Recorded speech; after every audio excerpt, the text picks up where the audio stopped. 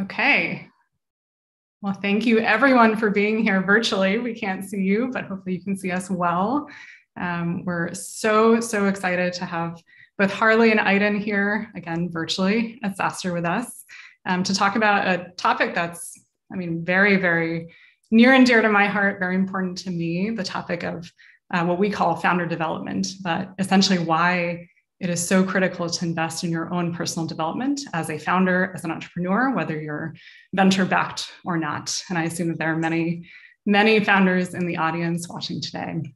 So quick introduction on myself, and then I'll introduce Harley and Aydin, who really, truly need no introduction. But my name is Dasha Maggio. I'm a partner at Felicis Ventures, top tier early stage venture firm. I lead our founder success function. So founder success is, you can think of as analogous to customer success in any sort of operating company. But for us, founders are our customers. And the mission of this function is to ensure that we are consistently exceeding their expectations.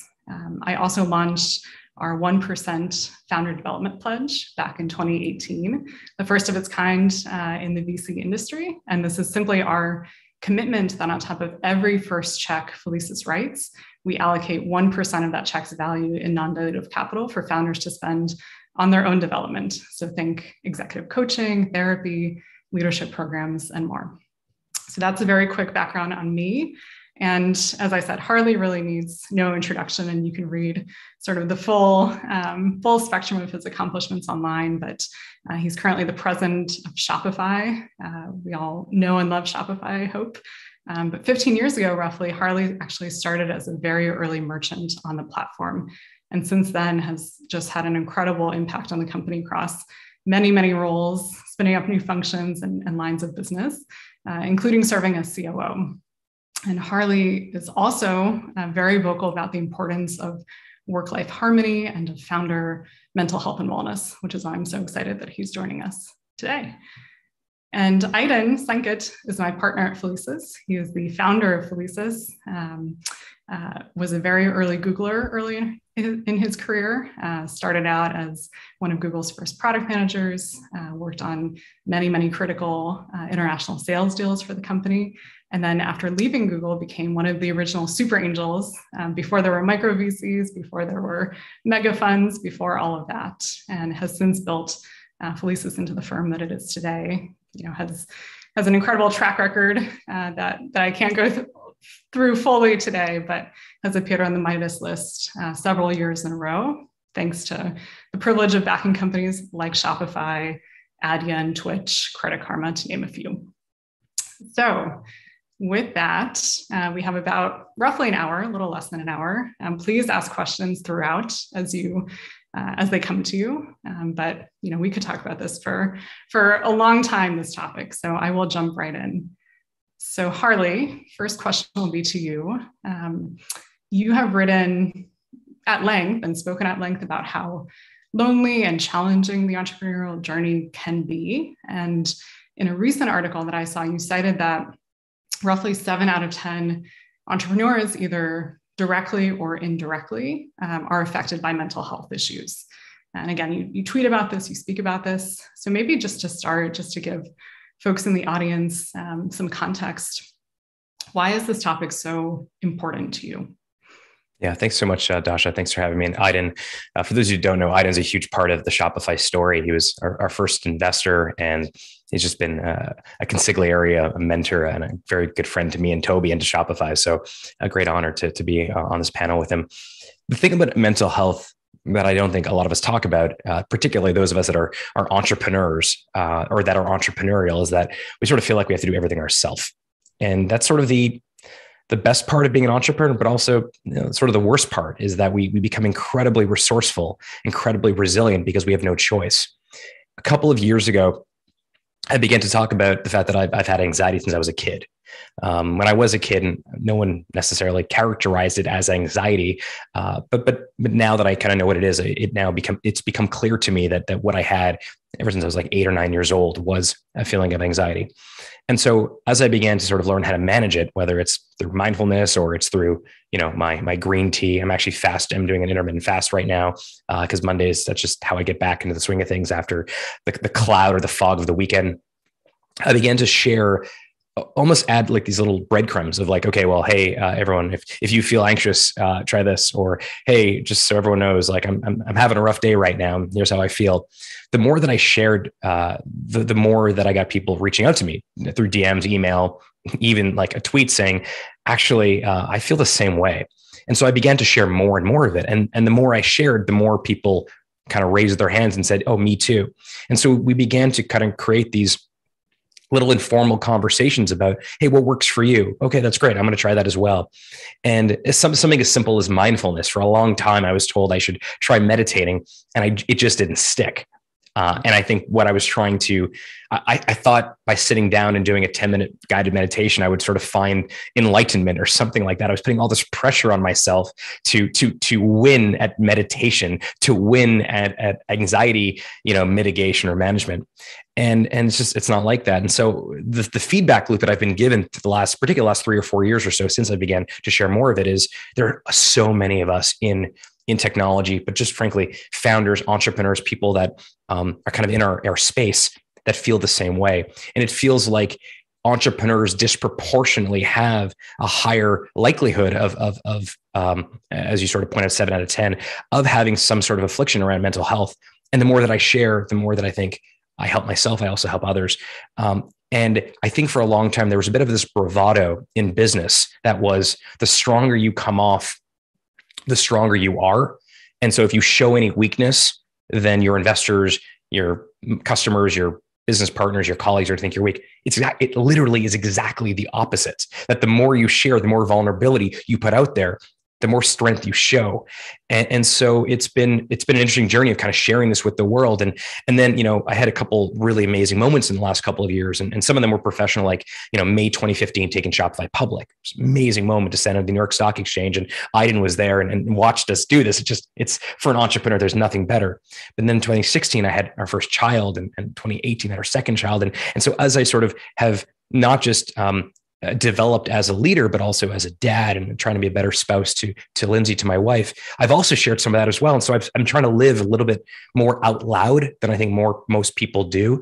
And the benefits of it have been huge, I think, for me, but also it feels like I'm able to, I'm not trying to suggest that I'm solutioning anyone's problems, but if I can provide them with a couple different tips or tidbits of things that worked for me, it may work for them as well. And it's been a very valuable journey for me. That's great. Thank you for sharing that. Yeah, I think so much of this it's opaque, right? It's invisible, right? Our inner worlds, what we're experiencing, it's not just for founders and entrepreneurs, but for all of us, we can't see it. And so the only way to kind of normalize and ensure that others can relate and know that they're not alone is to share it. So as you said, it sounds like it's been incredibly beneficial for you, but also a gift to so many. So I hope so. Yeah. Yeah. Aydin, I'll go to you, and then I want to come back later to something Harley mentioned about anxiety. So preview. Aydin, as I said in my introduction, we launched the Felicis Founder Development Pledge about 3 years ago. And since then, well north of 50 founders have taken advantage of the program. So again, doing things like using it towards executive coaching or therapy or various leadership programs. So, and as I said earlier, like we were the first VC to do this. It was pretty unconventional, I'll say. So I'm curious, and I think our audience will be curious to hear, as a top tier investor, as a leader, as a human, why did you support this initiative? And then tell us about the impact that it's had since then. Yeah, I mean, I think this is a topic that is also very near and dear to my heart. Because I have kind of seen it, not just with Harley and Toby at Shopify, where they've done amazing things early on, maybe when the company was not well known, but having people around you that are mentally supporting, kind of cheering you on, giving you perspective that you are on a good path. And if there's something challenging, just to help you think about it. I just do think that we live in kind of a weird age where everything we read in the news is all about these extreme successes. We talk about outliers. Venture is, an industry full of outliers, and everybody is under this extreme pressure to be an outlier themselves. And it's just really tough day in, day out. And the reality is that the journey to success is not straightforward, right? Like there's a lot of zigs and zags. I not only experienced it with Shopify, I've experienced it with Google as well. Like early days, like most people have never heard about it. I would call people to come work there and like people would not return my calls. And I'm sure like the same was true with Shopify. Is like, you can't build a company like that in Ottawa. Now we have the proud moment to say, yes, you can. And not only that, but it could be worth north of $150 billion. It's so nice to be able to prove the naysayers wrong.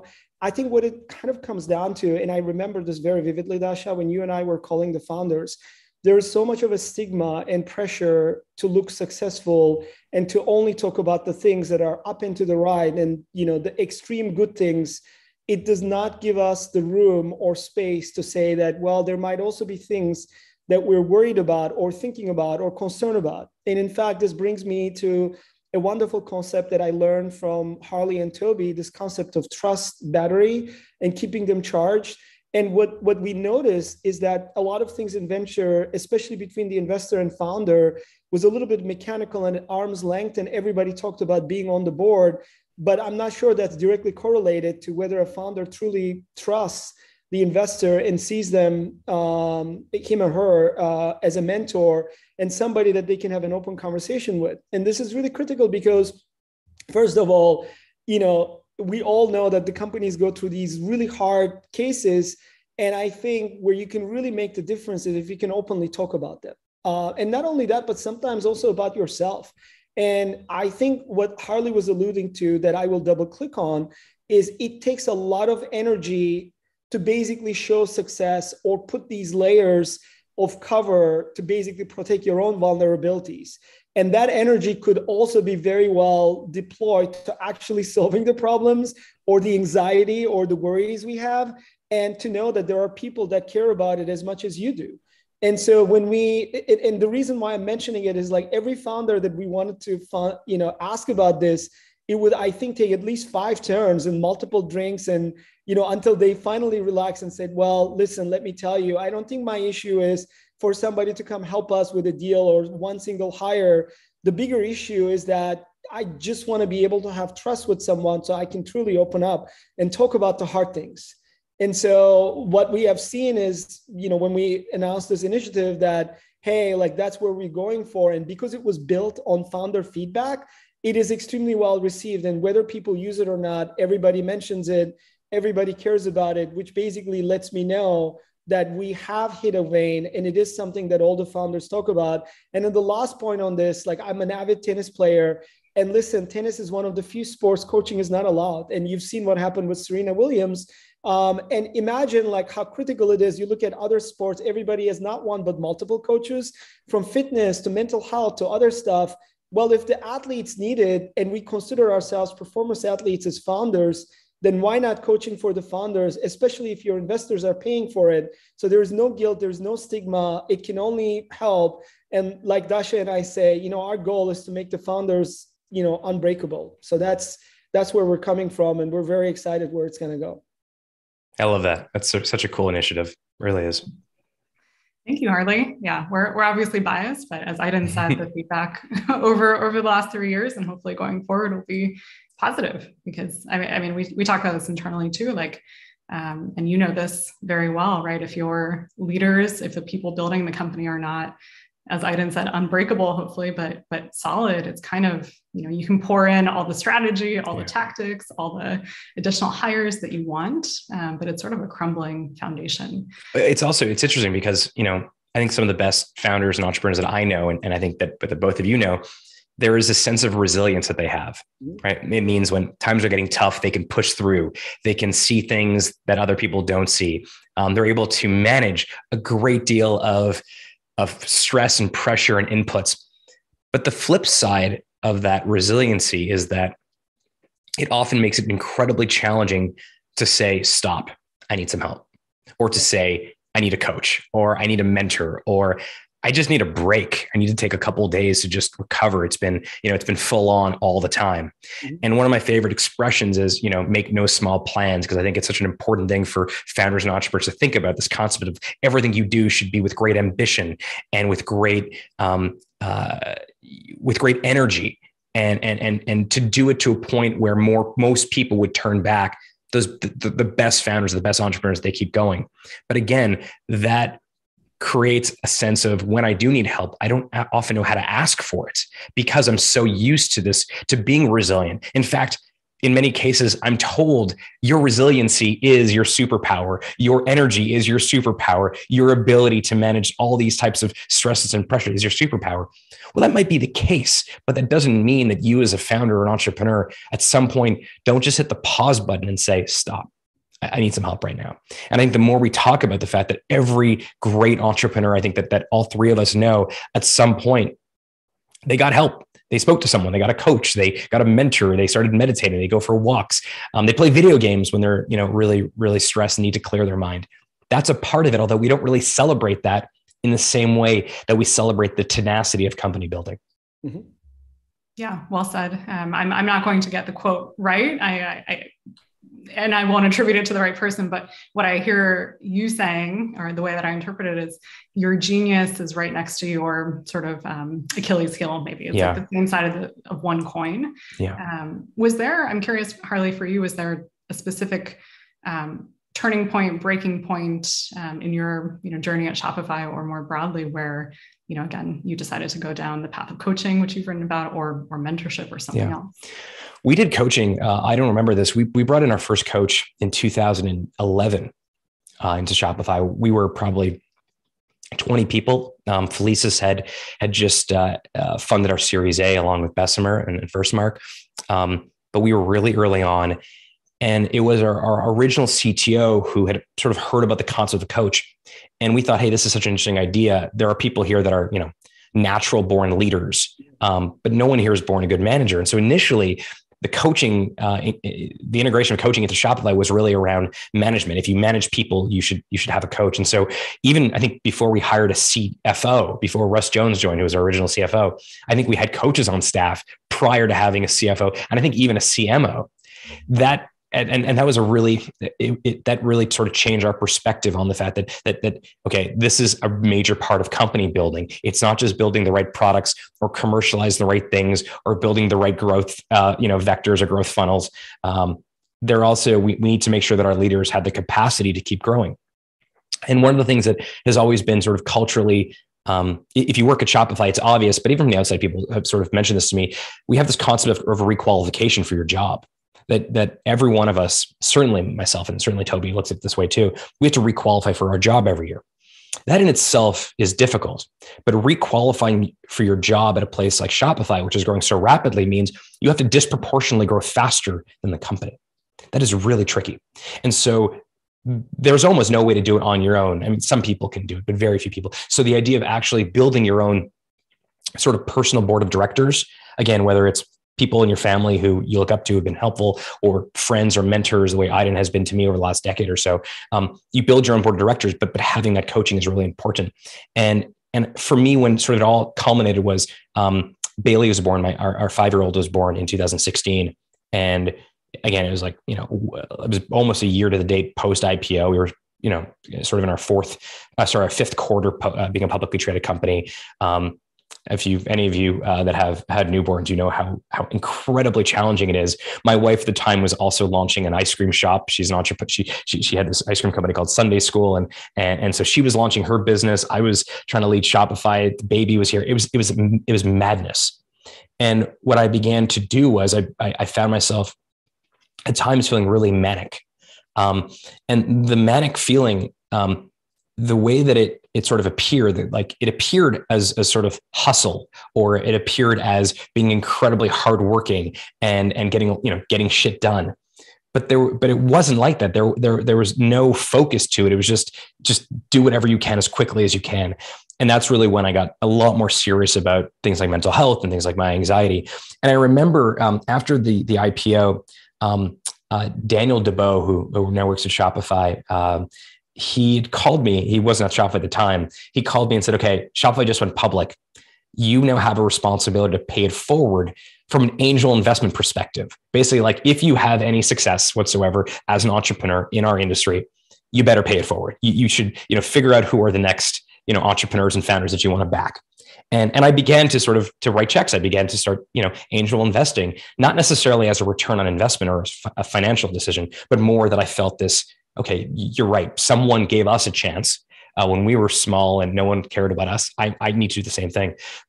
But I sort of expanded that definition and paid forward from an angel investment perspective to I also need to pay it forward from a mental health perspective. That if I'm finding things that work for me, I need other people to know about it. They don't have to follow. They don't have to listen to me. My advice is worth what you're paying for it, which is nothing.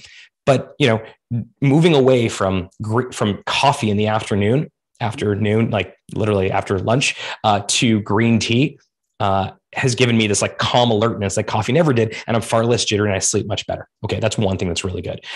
Meditation. I got a meditation coach that helped me get through the tough part of meditating more consistently. I don't have a meditation coach anymore because I'm able to do it on my own. So there are all these things that you probably could read in a million blogs and 100 different books, but I was sort of experiencing it and sharing it in hyper real time.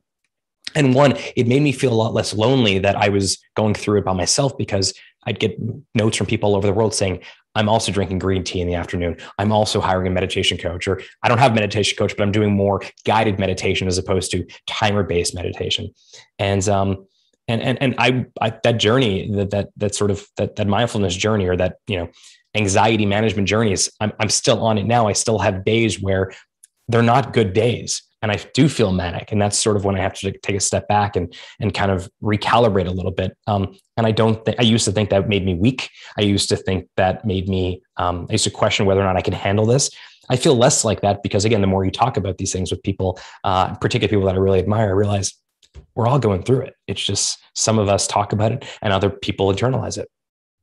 Yeah, well said. You alluded to something earlier, which is I think a lot of founders, entrepreneurs, people, investors. I'm going to put investors in here, and Aydin, I'll ask you in a second about how investors are really not that different in many ways from founders. But Harley alluded to something that I think many of us don't pause and ask, which is, are we succeeding because of this resilience or hustle or whatever it is, or despite it? Yeah, in spite of it. So that's the double-edged sword of entrepreneurship, which is that the resiliency and the tenacity that has allowed us to push through these things that, frankly, most humans just don't want or cannot do, also don't allow us to be vulnerable. And so I think when you combine, and this gets easier as, at least for me, as I've sort of got older, as I had children, because there's things are put in perspective at 4 o'clock in the morning when your newborn is, throwing up on you. You begin to have a different appreciation for all these things and a different perspective on all these sort of things. But for me, it hits a little differently because Shopify is truly like the perfect company for me, for Harley. My family are immigrants to Canada from Eastern Europe, from Hungary. They didn't call themselves entrepreneurs, but they were egg merchants at a farmer's market their entire lives. When I was 13 years old, I started a little DJ company, as you folks know. It was my way of making friends. It was my way of being independent. So the fact now that there's 1.7 million entrepreneurs who rely on Shopify also reminds me that what I'm going through, even though I may be going through at a different scale or a different level, they're all going through as well, whether it's day one at their company or they just raised their first round of financing. And so because more than anything in the world, I want Shopify to be the world's entrepreneurship company, I'm starting to think a lot more about what do entrepreneurs need? And yes, it is tenacity and it is resilience and it's hustle and it's being really focused. But it's also the ability to sort of create and cultivate a community of people around you who can help you through those tough days. And again, that doesn't mean you're sad. It doesn't mean you're bad. It doesn't mean you're a bad founder, bad entrepreneur. It actually means you're being really honest about something that most people are not honest about. And I think that as you begin to explore some of these things, your own self-identity and your own, anxiety levels and how something makes you feel, you're not necessarily, one of the things people used to say about me is like, I was like the Energizer bunny in the early days of Shopify. And I was a little bit, I didn't love the fact that over time, I felt like I was less of the Energizer bunny. What I was just being a lot more honest with myself. And I used to sort of pretend like I was always happy and everything was always going really well. And I find now I'm able to be a lot more authentic about, this is a good day and this is a bad day. And here's why this was a good day and why that's a bad day. And then from there, I can sort of curate how to have more of those good days and less of those bad days. And there are still days that I'm like, I'm just overwhelmed. And I now have more tools in my tool belt to get through that. Yeah. So Aydin, let's come back to you. I left a little breadcrumb earlier about how I think, in my opinion, investors and founders, we're really talking about the human experience. Like we being investors go through, some of the same struggles. At Felicis, at least we are still building our own startup, right? A startup venture firm. And you spoke about the trust battery, and obviously it takes two people in relationship to power the trust battery. Tell us more about why you think there's still this sort of stigma or difficulty on the part of founders to share and open up to investors, and put differently, like, what's the role that investors play in creating kind of that safe environment? How do you do that with the founders that you work with? Well, look, I think I'm going to touch on a different aspect of it. And the reality is, look, when you're the leader of a company and you're the founder, you feel like you just can't tell anyone, like you're the rock that everybody depends on. Well, how can the rock be anything but a rock? You can't be vulnerable. You can't show any cracks. And then investors, they just invested in you and they expect you to succeed. How can you tell them that things are not working because they're going to judge you? And then how can you go back to your family and say, you know what, like I'm working really hard. Your wife is like, dude, like, I love you, but like, I don't care. Like I'm doing my own thing. You were not at home when the kid like threw up a couple of times, whatever. And so like, I feel a lot of times it's just kind of a different kind of loneliness where you're like, I just don't anybody trusted to talk to really. And I think one of the things that we've done is like remove the stigma. Like, I think one of the great advantages of starting a venture firm from scratch, we were just like our founders, right? Like I tell everybody, like we had 50 no's before we got the first check. The first time somebody said yes to us, we were, I think, on version 109 of our deck. In fact, I still have that version.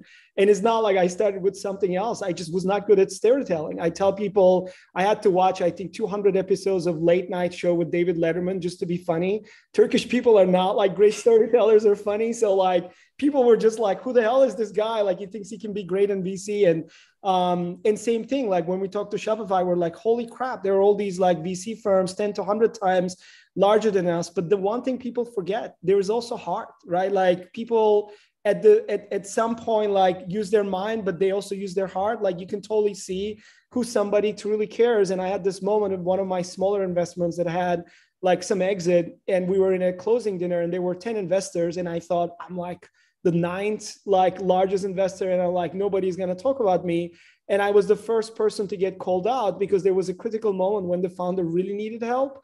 And we just did it. We didn't even think twice about it, right? So I think where we're trying to go with this is that just because an investor is on the board, just because an investor wrote the largest check, doesn't mean that they're necessarily the trusted partner of the founder, right? Like that's why we say like we kind of like more than the actual returns or the return numbers, we measure our success by NPS.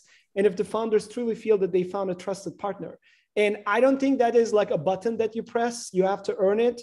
And I've learned that with my kids. So Harley gave the example and I'm like, wow, like I noticed that with my kids, it is the exact opposite of programming. You give them a command and they absolutely not only do that, they might often do the opposite. But whenever I was consistent in doing something with them, then I noticed that they would open up to me after they seen that like I did that over and over and over again, that they're like, wow, like there's a routine and they can trust me and I'm going to hold it, right? And then that also meant conscious choice of like not going to a lot of conferences where I could be like with peers that will cheer me on. I'm like, screw that. I'm actually going to take that time and be with my family and make a hard choice. So at the end of the day, what we notice is that what the founders need more than anybody else is like, can I really trust you? Like, can you really show me that you care about the company as much as I do? Yeah, like we love your check, but what I also really need you is when that tough moment happens, like help me. And a lot of times, like the point of the quote sometimes is, look, we all have like bad days, and sometimes it's a string of bad days. You just want somebody to come and tell you there is light at the end of the tunnel, and why. Like, why is this going to work out, even though it's been failing like 20 times miserably, time and time again, that the 21st time might be success, and to just not give up and just feel like somebody believes in you. Because when things are not going right, I think we have this perception that nobody's going to believe in us. The family is going to think we're a failure. Our coworkers think we're going to failure. Our investors think we're going to go failure. And the reality is that's happening on a regular basis. It happened with Google. It happened with Shopify. Even though things did work out at the end, nobody saw the moment where, Harley and Toby were losing sleep. Nobody saw the times when, Larry was 10 o'clock at night in the office sweating the small stuff and still saying no to 99 things and designing hardware so that the company could, continue and do things that were really unique. Nobody saw that. Like no press writer wants to write about that. They only want to capture the moment of excellence, write about it and say, that is the truth. Yeah. And yet that is like 0.01% of the truth. The 99.99% when that was being made, that is not attractive. When somebody was having a breakdown, somebody was like, I don't know, like yelling profanities or something, is not captured, but it is a part of the reality. And I just want to take the stigma away that, hey, it doesn't happen at the very best companies or outliers. Trust me, it happens at every company with every leader. And so why we're doing this is so that people can open up and can have this escape valve.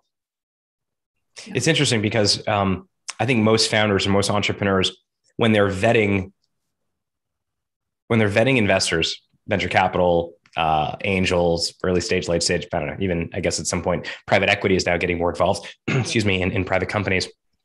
And they call me and they ask, okay, tell me about this investor. It's the same couple of questions. Okay. Do they need a board seat?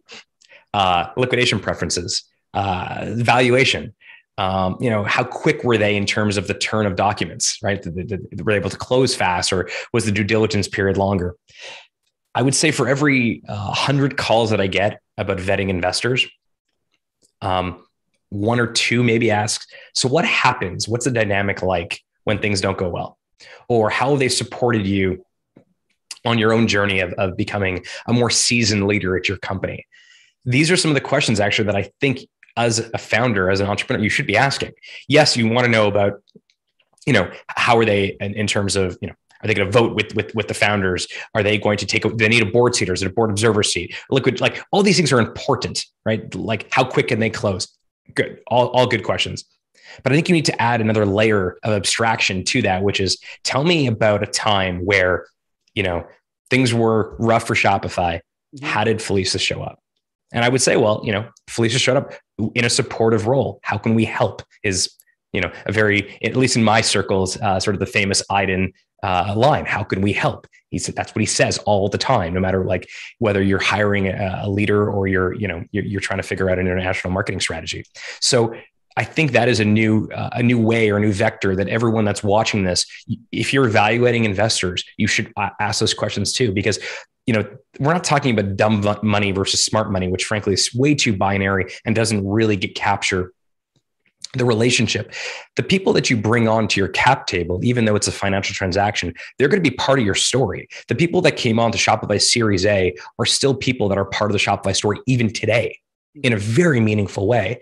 And, that was 11 or 12 years ago when we first took money in our Series A. So adding a new, I think the question to ask if you're going to vet these investors with other founders and other entrepreneurs that have taken money from them is it needs to be more than simply what happens after they write the check. It has to be about, how do they show up? How do they add value beyond just financial, cutting a check or sending a wire transfer to you? Because a lot of people can send you money. The difference maker is, can they send money and can they also help you on your journey? Because there's going to be tough nights, there's going to be tough periods and tough quarters. And that I think matters a great deal. Yeah. I have a saying that relationships are really the atomic units of companies. And I think it applies to cap tables, to throughout the organization. And yeah, thank you for saying that, because you're right. I think the distinction between, dumb money, smart money, as you said, is binary. But something that I think I speak for both Aydin and myself, we really, really admire about you, Toby, Shopify as a whole is just how embedded growth mindset is in the organization, right? You mentioned requalifying for your job and just, yeah, I mean, it is so pervasive. And so, yeah. That term, by the way, is so interesting, right? Like for a long time, we never actually had a term for that. We would talk about, someone's appetite for growth, but Carol Dweck, who I think was the one who coined the growth mindset, fixed mindset thing. Naming things really matters. And by naming it, I love my dad. He's a great guy, but like my dad does not have a growth mindset. If I asked my father, hey, Dad, let's go learn to play the guitar together, he'd say, I'm not musical. I'm too old.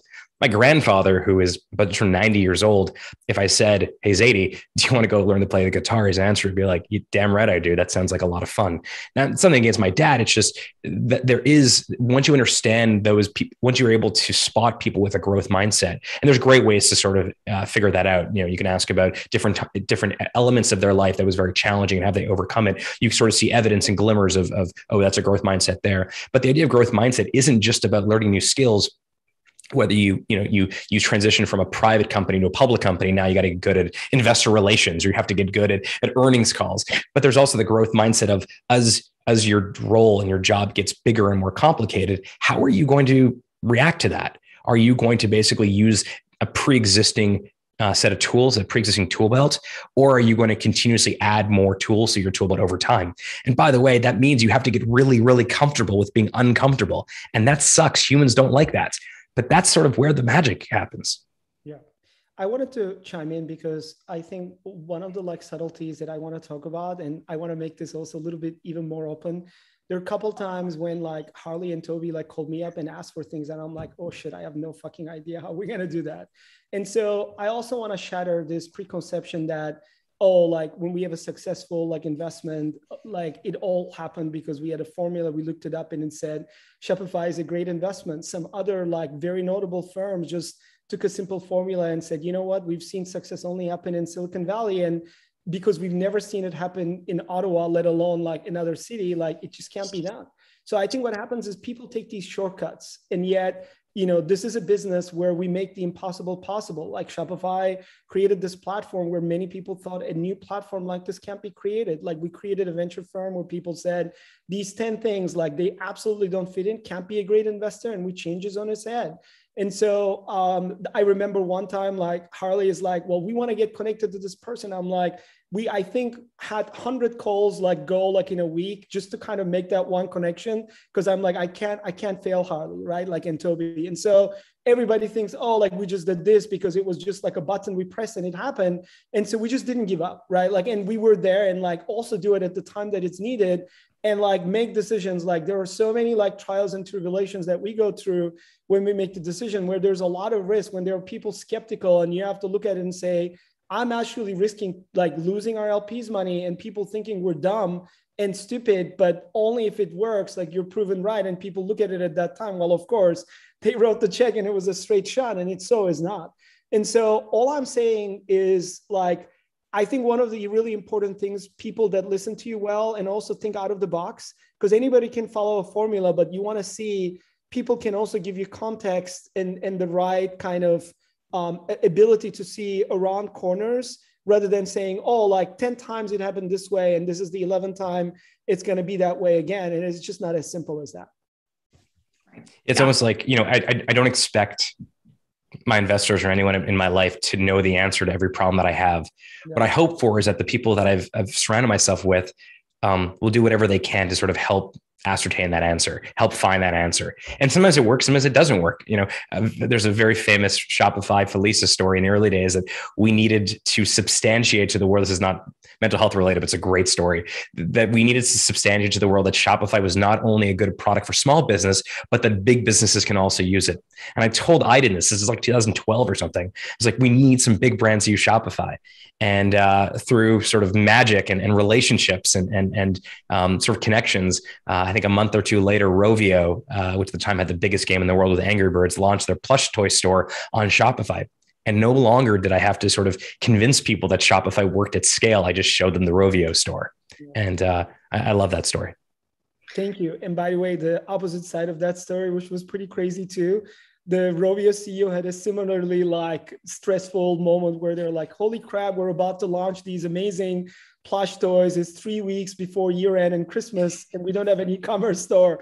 We just need a magic trick here. And I remember Harley and Toby putting their best engineer on this and making it happen. So I think that's again like a situation where it wasn't like, oh, we knew like Rovio all along and we knew Shopify all along, and it was very obvious to make that connection. So that's why, like, if you're hungry, that's why we call this engineering serendipity, that you never know, like, if you have the hustle and hunger to chase, like, you got to be there. Like, it's almost like you don't know where the pass is going to come from, but you got to be there where the puck is going. Like, I have to use a Canadian hockey analogy.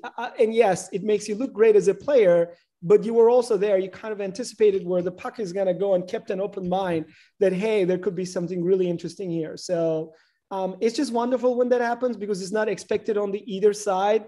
And, you know, deserving people end up getting a great outcome. So it's probably most favorite part of our job.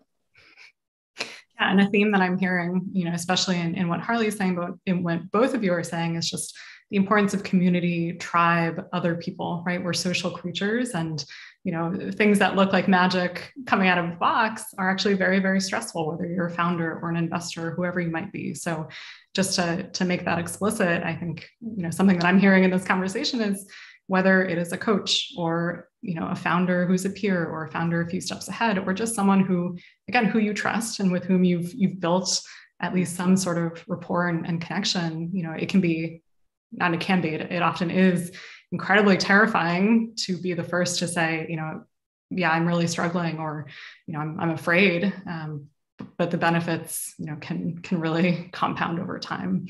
One quick thing to add there, and I think this was really relevant because I listened to a podcast with Harley and Toby, and then there was a question from the audience, is that a lot of times advisors will give you a simple piece of advice, like kind of like a transaction token. But the very best coaches and advisors will give you a framework so you can actually learn and make your own decision.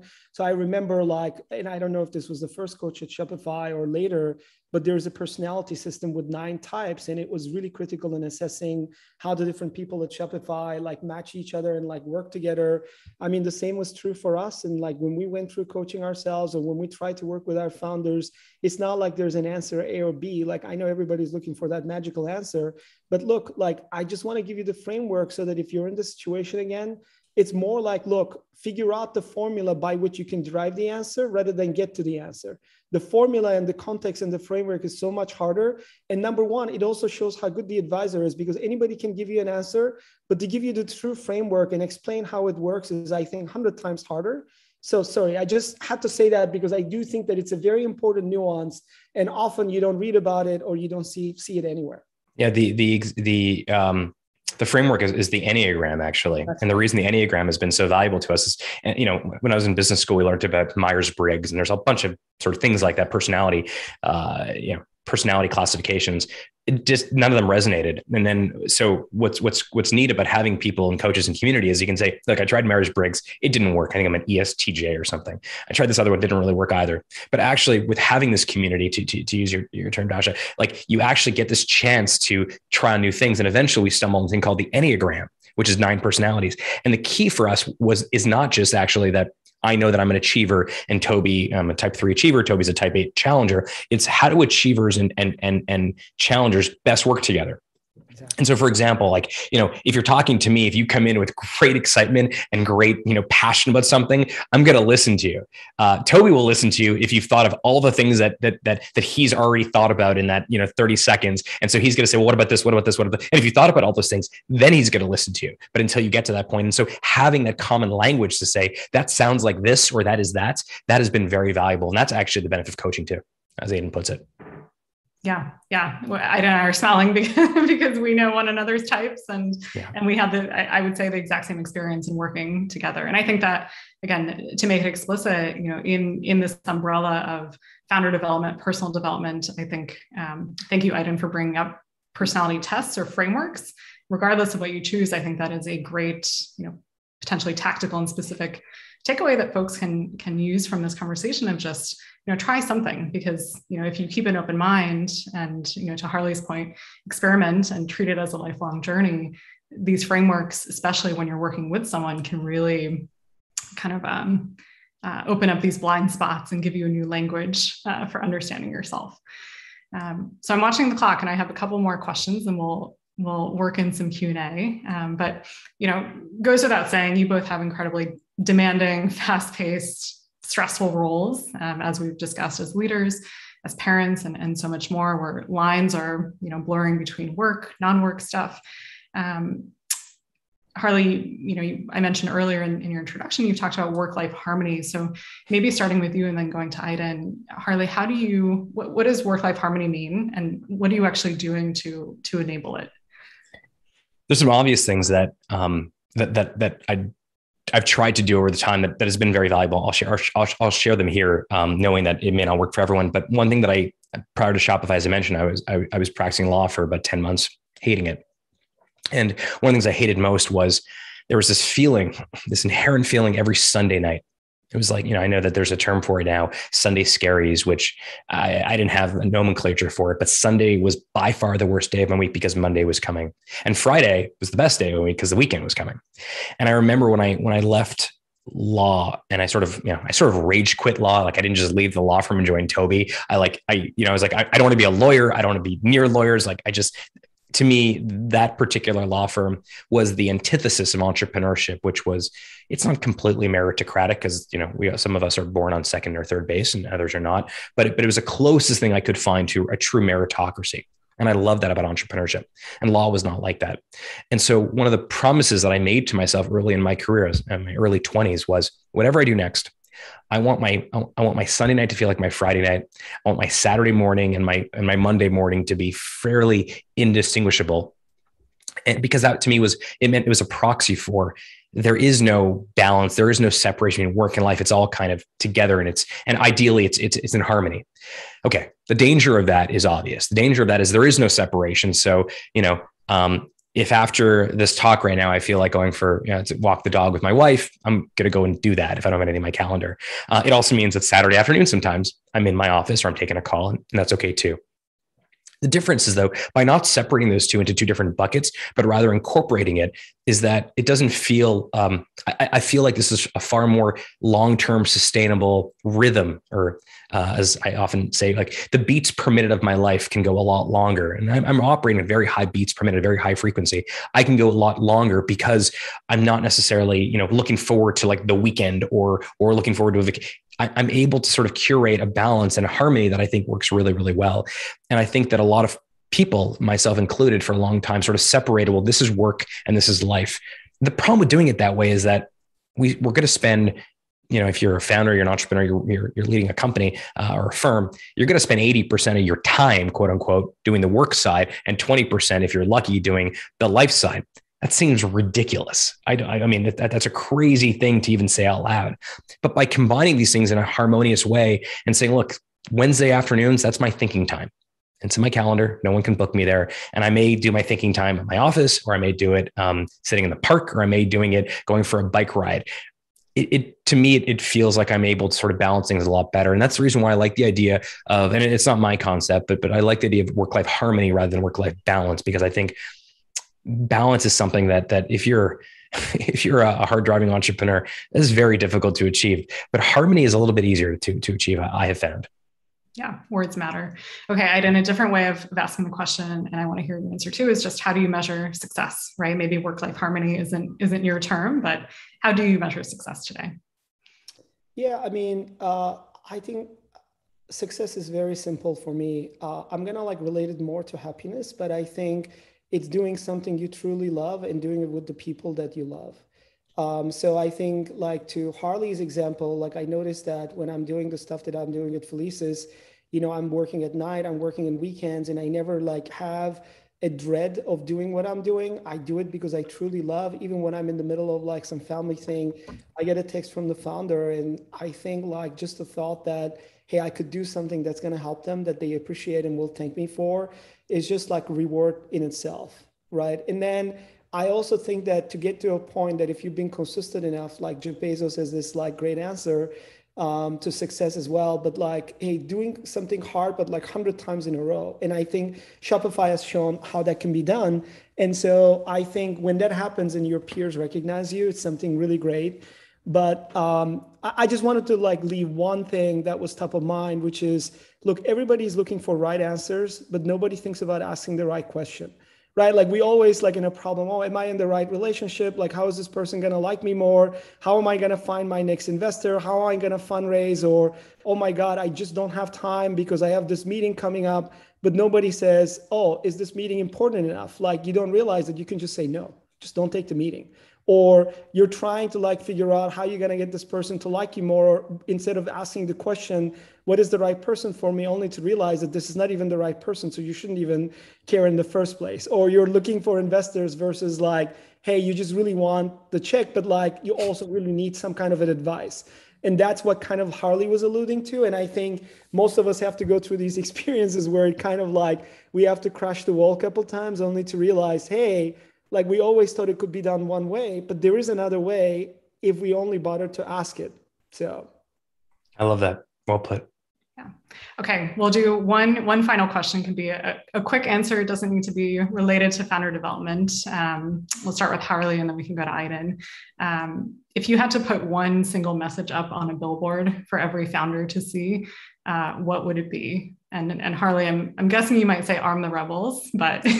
Well, actually, I was thinking arm the rebels or make no small plans, which is something that I believe in, but actually more and more, I think it'd probably just be breathe. Just take a breath, like just sigh, because I have found that like, if you're a founder, you are typically and usually going to be hardwired to make no small plans, to try to turn over, destroy the status quo, arm the rebels against the empire. But actually something that I just wish I would have known a lot earlier was just breathe. Mm-hmm. Okay, Aydin. Well, I have to choose two words. So I'm going to go with that. And I'm going to say choose positivity, because a lot of times, I don't think we think enough about the people around us, either our friends, our coworkers, anybody around our life who has an influence, and even ourselves. Like when we're in stress, we don't even realize what kind of like a body language or tone that we have. And I noticed that, positivity is contagious. So if you want positive outcomes, try to be positive, try to have a positive demeanor, and surround yourself with positive people. Again, it's a choice whether we realize it or not. So choose positivity. Nice. Okay. I think we'll hopefully get Harley some time. I don't know if you have time for a walk, but just some breathing room. So thank you, Harley, so much for being with us. Thank you, Aydin, for being with us. And hopefully thank you everyone who joined as well. So we will let you enjoy the rest of your day and enjoy the rest of SaaStr.